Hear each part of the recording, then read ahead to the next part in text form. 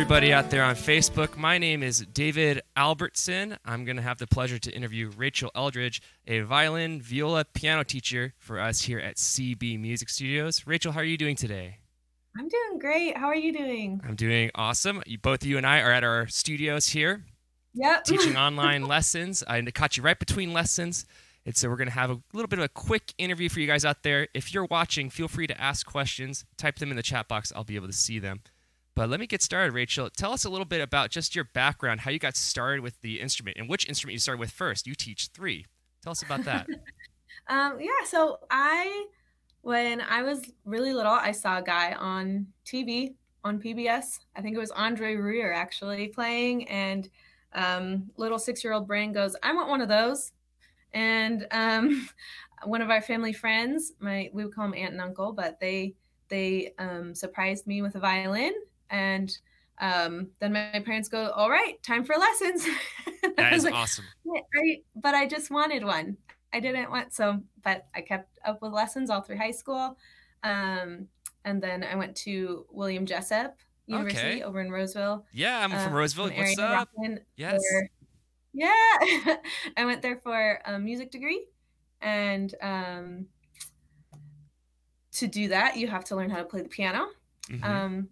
So that's how I started to play piano. And then viola, I just happened to pick up a student who needed that. And it's pretty similar. I just had to make sure I was reading my clefs right and help them out with that, and kind of was more like a mentor on the side to help them out with that. So that was an exciting new experience. But my mom plays piano. So I've had music in the house growing up, and that's pretty much it. Yeah, well, we know that's pretty quick synopsis, but it's very cool that your parents are supportive of you studying an instrument and that you had that interest. I find that that kids are interested in music, and that if it's not fostered, it becomes something they regret later on in life. I met 100 people. Go ahead, Rachel. I have a lot of friends that I did Suzuki Method growing up, and I have a lot of friends from that program because we do group lessons, and they all go, wow, I'm surprised you still play, or that you still do anything with it, because I dropped it when I went to college or when I went to move or whatever, and I don't play anymore, so and I really miss it. So I'm really blessed to be able to keep doing what I do. Totally. And I would say too, my experience with violins actually comes way later in life. I was a guitarist listening to rock and roll. I played bass, learned to play drums, and it came in college when I went to Sac State and studied string bass. They have a Suzuki orchestra program, and the teachers there needed us to all be able to at least teach beginning violin. So I scratched my way through Twinkle Twinkle Little Star like everyone does, and about 10 years later now, I feel comfortable enough to play in public. So everyone can start at any age, I feel like. So exactly. Yep. So if you're out there and you're watching and you're curious, oh, I'm too old, don't think that. Everyone has the ability to learn something new and grow. Moving on, though, I would like to know, how long have you been here with CB? I started when I was going to school at William Jessup teaching, and I was a sophomore. I think it was 2012. So I've been here for a good chunk of time, coming up on 10 years. Yeah. It's awesome. Exciting.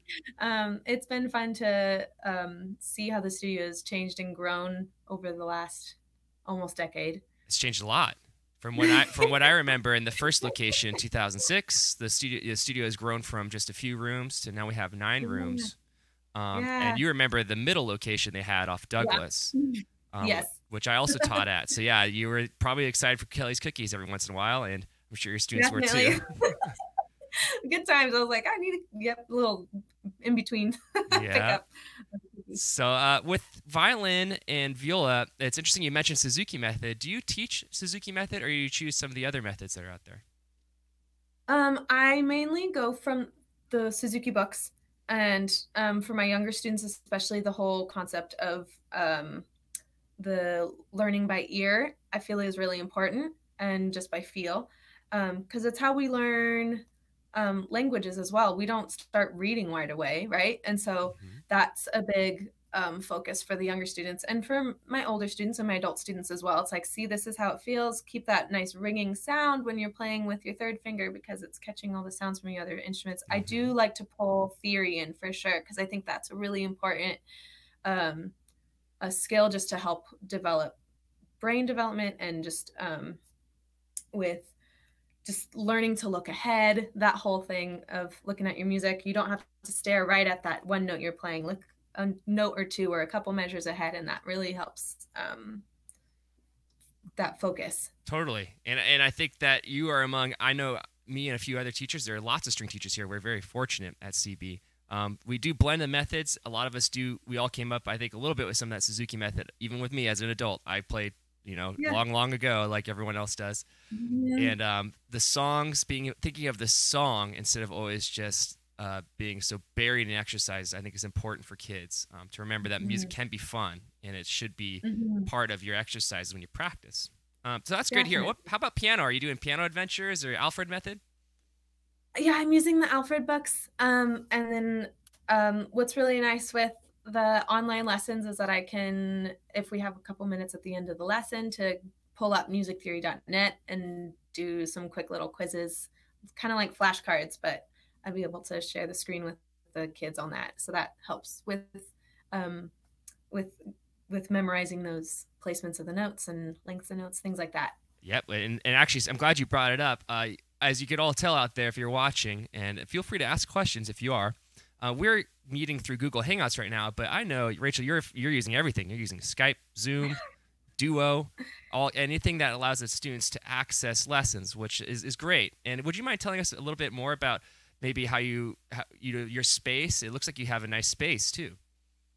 Yeah, I'll pick up my computer and move around. I have a little bit of space. I just set this up this year, so this is really exciting. I've got my music over there. I've got my piano right here. I've got just whiteboard and all that stuff. The biggest help that I've noticed with having to transfer to online lessons is that being able to meet on any platform. Like a lot of my students, I even do like over FaceTime or even over Facebook Messenger. That's been really helpful for some of my students. That's really like the only way we can meet. And one nice thing about having my studio is I can have my dog with me. Yeah. She's not on her bed. I don't understand why she does that, but what it is.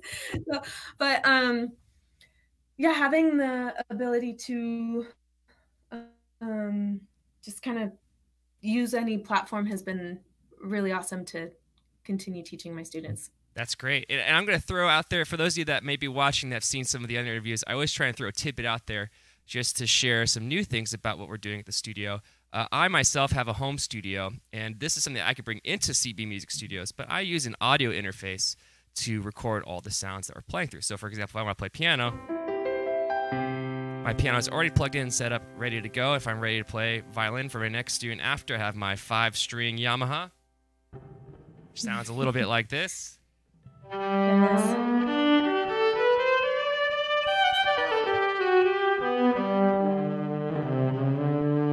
It has 5 strings, so I could teach those viola students as well. And all the teachers out there, if you guys are curious, we are all teaching online, and we've all found our best ways to meet with students, and we can help you guys also get set up like us so that you can get the most out of lessons. Rachel, speaking of, we had a recital, which is something that we believe in strongly. I think you had a few students in there. Tell us about what kind of pieces they played and what they worked on over the summer. Yeah, so a couple of my students just picked some of the Suzuki pieces. They felt that was the best way for them to keep progressing. And then another couple of my students picked some Broadway pieces. So that was really fun because then it actually opened them up to different genres. It was only a few weeks ago, and now I'm like way ahead of when we were playing on the. We're already focused on the next step. Yeah. I know exactly. So it really opened up a whole new genre for them, and that was really exciting. And we just really made sure, especially over the online lessons, that we were focusing on good posture and producing a good sound, even though it was just to mom holding the camera and then eventually having everyone see over a YouTube preview, YouTube reveal or whatever it's called. So Yeah. it was a new experience, but the kids seem to have a lot of fun with it. Yeah, I think that for my students, and a lot of teachers participate in this, we really promote this here at CB. The recording aspect of this, we had to do it, of course, for the current conditions in the world, but it does help the students get a new perspective on what it's like to make a video, because a lot of these students are very much focused on digital media. They love social media and things like that. And if they can connect with something that they like and make music as part of that connection, they're going to grow. And I noticed that a lot of students practice a lot harder because they could see their progress themselves and felt like they were in control of their learning.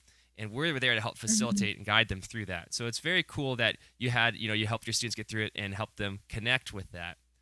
I know we only have a few more minutes left, but I definitely want to try and squeeze as much information out of you because you're a great teacher. We want to know, what are some of your tips for the beginners that you have, or people who are just getting started? They're not really sure where to start with violin or piano. I think the biggest thing, well, there's a couple of things. Number one, it is going to take a lot of work, especially with the violin. It's one of those instruments where it's like you're learning violin and brother's learning piano, and they're already 5 songs ahead, right? But it's the beginning is about a nice solid foundation. We want to make sure that your posture is good.